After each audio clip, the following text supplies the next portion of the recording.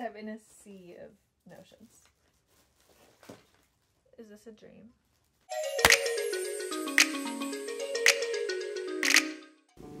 Hello, welcome. I'm Bailey. I'm the Copycat Stitch on Instagram and YouTube. This is Annie. She's an actual cat that thinks she's a lap dog. So I wanted to make a special video today because I definitely wasn't planning on making this video, but my mom wanted to go thrifting, and obviously I agreed. I love thrifting. I haven't been in a long time. So we drove to Ithaca and we went to 4 stores in Ithaca, 3 thrift stores and 1 antique store, and I found so much cool fiber craft stuff. Like, I can't even wrap my head around it, and I just wanted to share it with someone that would appreciate it. So I thought I would just do a kind of thrifting haul video so I can show all of this neat stuff that I found at these 4 stores. So the first thing I want to show is actually, well, it's 2 things. The first 2 things I want to show are things that I knew I was going to come home with. There's a couple Singer antique sewing machines that my mom got for me from a friend of hers. So they were for free. I didn't get them at the thrift stores, but I knew when I met her today she was going to hand them off to me, and I'm pretty excited.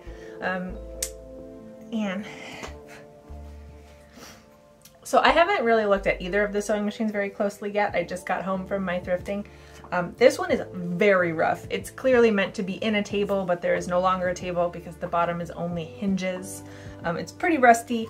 It's, I believe, was pedal operated, but there's not a lot left to it. But it's still, it's probably going to be decorative for me anyway, because I'm not an expert in restoration, and this one looks like it would be a pretty rough job to restore, but it's still really neat to have. And like I said, it was free. Excuse me.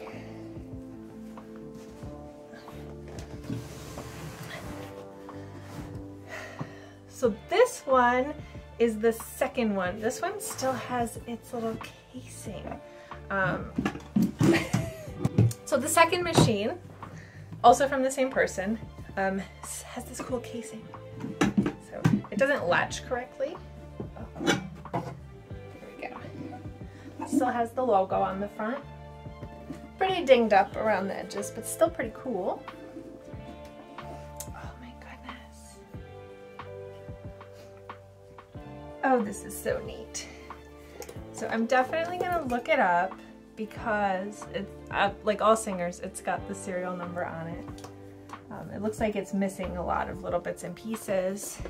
And this one also hinges up. I wonder what the original situation was for this one.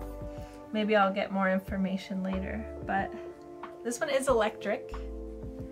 Still got the leather band on it. I wonder if it would work. Oh my gosh, I would have to look up a lot about how to take care of it before I even try that. But it's got, well, okay, I guess I guess it will not work as is.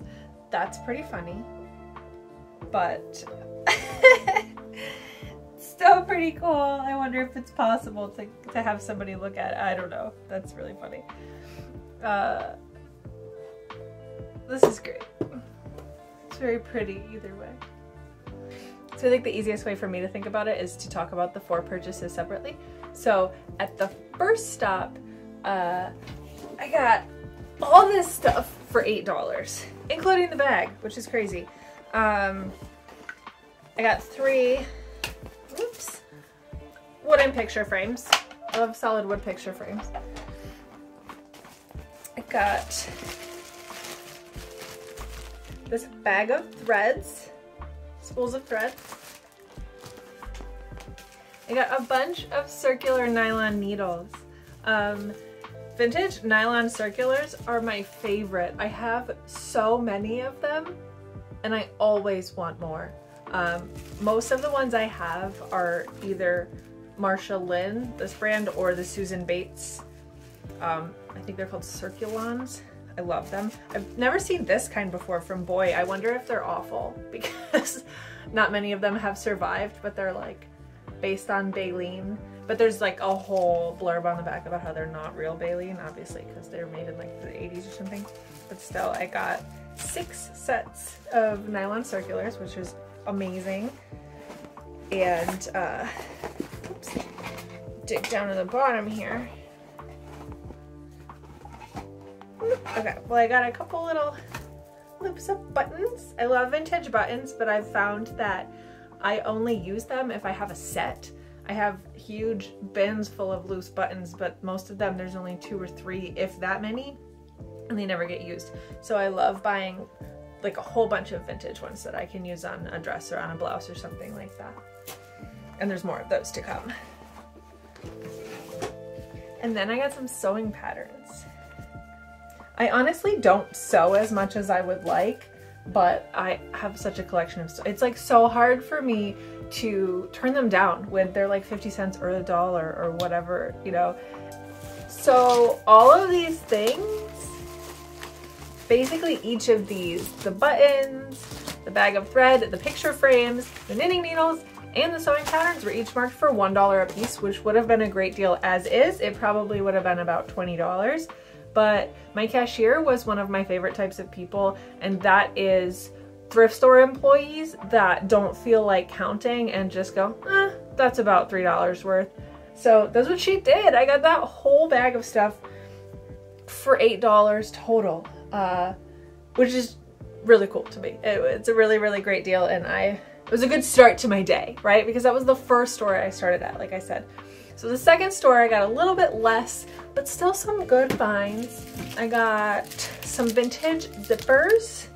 I always stock up on zippers that I find at thrift stores because I'm never sure when I'm gonna need one, and if I do need one, I end up paying too much for it.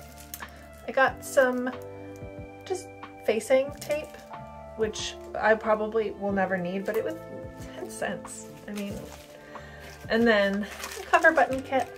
I love some covered buttons. I love buttons of all sorts, but I love how cute covered buttons are, especially. I also got this thread organizer at that same store. This was $3, and it's wall mountable, which is what I plan on doing with it. I do have a little one, but it's already full up of thread, and I did get some more thread today, and it would be nice to have room to grow. And the last thing I got at that store was an issue of Simply Crochet, which is not vintage at all, but I do like Simply Crochet, and it was like $1, and it's only from December 2019. So I'll look through it later. I love to keep things, if you haven't noticed. I love to accrue things and just have extra stuff on hand. At the third store I went to, I literally only got one thing, but it is many things, and this is the one I'm most excited to look at. I haven't really delved into it myself yet. I got sewing stuff. This was one Rubbermaid bin, jam-packed full of somebody's sewing supplies. This was $14.99 sold as a set, and it did not take much for me to just pick this up and pay for it. And I barely looked through it at the store. I openly opened it up and saw a couple things and thought, yep, that's definitely worth it. I definitely want to dig through this in more detail at home and be a little bit more surprised by it.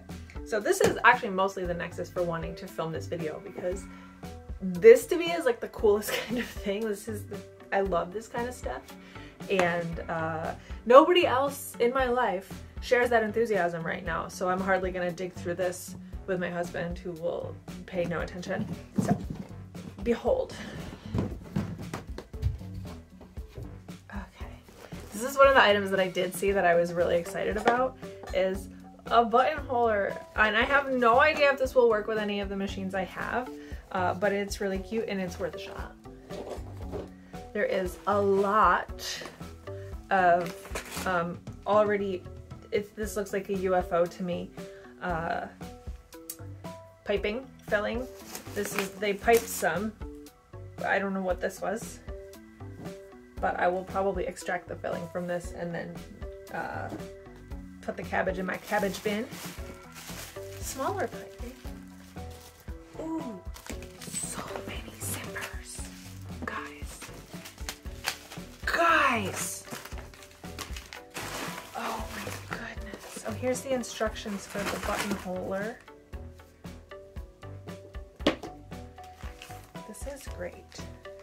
Okay. Zippers, zippers, zippers.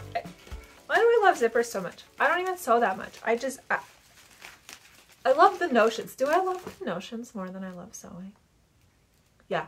Yeah. I'm pretty sure, like, I don't know why I said that like a question. I'm pretty sure that I genuinely love the tools and the supplies more than I love sewing, but it doesn't matter. This is so fun. Okay. All sorts of elastic, all sizes of elastic. Excuse me. A little bit of some sparkly polyester black fabric. Some flexi lace seam binding. So I guess it's like elastic lace.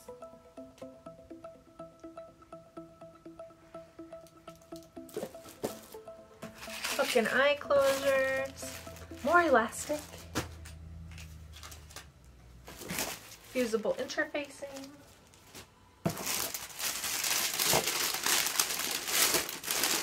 More fusible interfacing.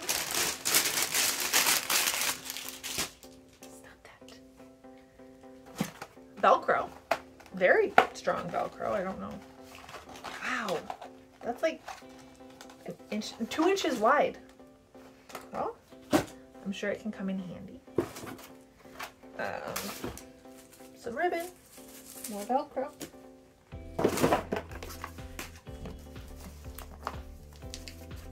More elastic. Bias tape.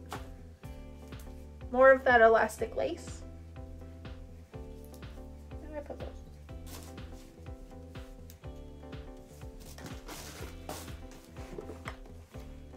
That piping is just a cat toy.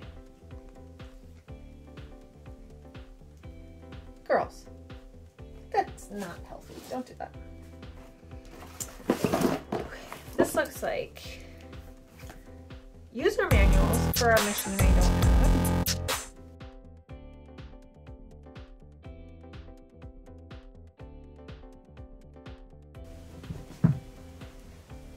I wonder what this works with.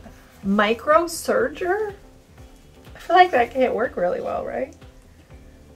It'd be cool if it could. So it's a little tiny serger attachment. I have no idea what sort of machines it works with. Well, probably, you know, this machine. Fusible interfacing.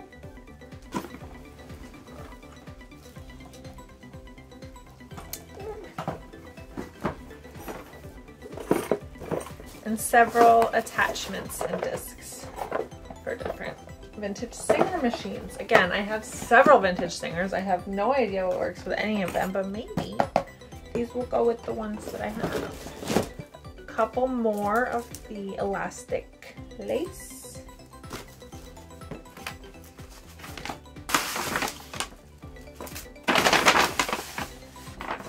It's a pattern. It's cut out pattern pieces.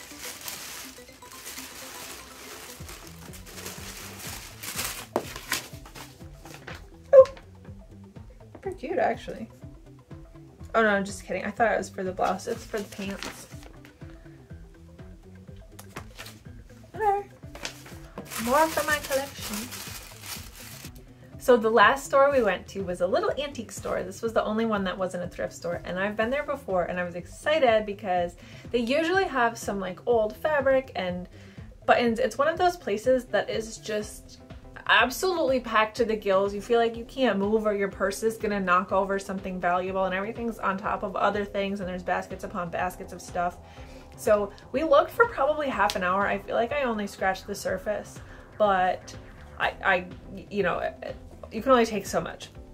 So I just got a bunch of vintage sewing stuff. Again, this is probably just for decoration, but vintage spool of a bunch of thread. It's very discolored thread. I picked out this little box as I was shopping to put all the little notions I was picking out in. It's just a little green quilted box, but I knew it would match. I picked out this doily. They had a whole bunch of little doilies and hand embroidered dish towels and handkerchiefs and all sorts of things like that, and I didn't know where to start, but I do love little doilies and things, and I thought this one was pretty and kind of matched some of the ones that I have from my great-grandmother anyway. So I picked it up. Got a little hook and eye selection. This spool of thread, which they had many spools of thread, but I don't know, I just love pink. This one I just thought was so pretty, and why not? And again, the owner of this store was one of those that was kind of like, why count? So she gave me a great deal on this stuff. I think for the whole thing I paid maybe $15. I don't quite remember. And lastly, all of these buttons. Again, I'll only really use vintage buttons if I have enough for my project, so I got these sets because there's so many of each.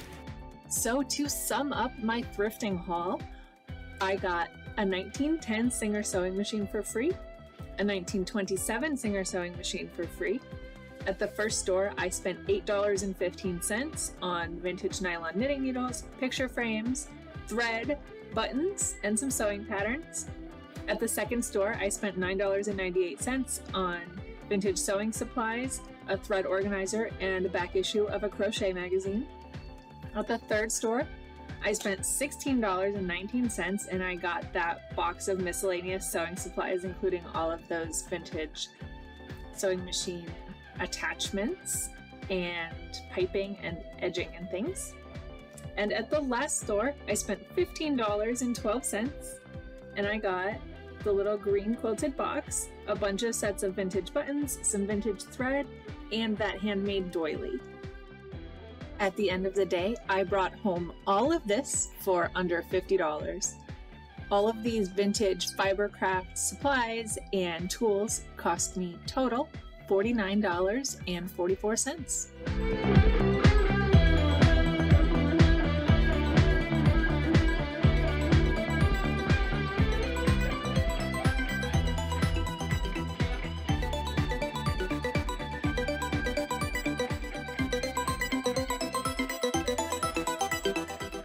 Thanks for checking out my thrift store haul today. I hope you enjoyed it. Please stick around and check out some of my other videos, and I've got more similar stuff to come.